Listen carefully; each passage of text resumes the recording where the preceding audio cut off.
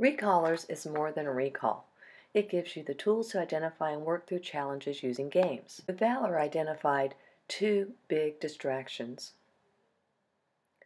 The first, he's from hunting lines and loves to sniff.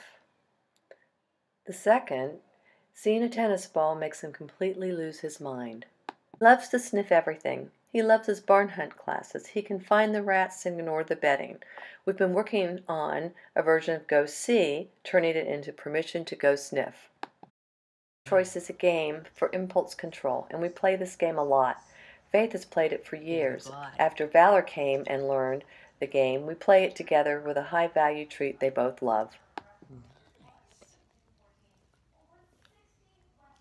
Okay, take it. Get it. Come on, Valor. Yeah.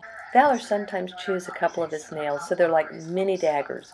So in between grooms, they need to be smoothed out. All I have to do is say, let's do toes, and I have one eager pup that offers me his foot.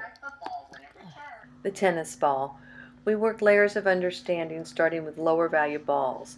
He can run past them to me for a collar grab and back to the crate. But putting the tennis ball beside him was an epic fail. So we were working the high value distraction game. We're at the ball 18 inches away, where he can do nose touches, a sit, and a down. He does glance at it, but keeps on working. This is a short sequence in a field with lots of wonderful critter smells. He was able to focus and play the game. Thanks to Recallers, I have the tools to work through his highest distractions and continue to build focus.